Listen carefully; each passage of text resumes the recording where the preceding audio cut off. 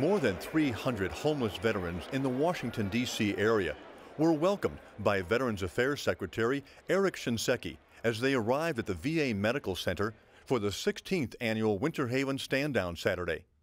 Secretary Shinseki has set a goal of reducing the number of homeless veterans to 0 in 5 years.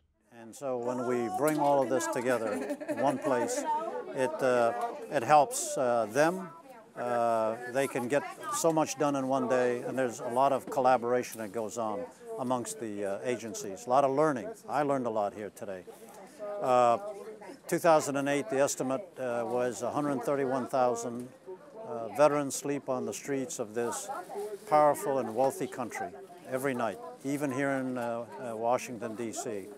And so our commitment is, over the next 5 years, to take that 131,000 down to 0, get to 0, and so that in this country we don't have a veteran sleeping on the streets. Until then, he knows stand-downs provide a welcome respite from life on the street and reminds them they are still cared for and their service appreciated.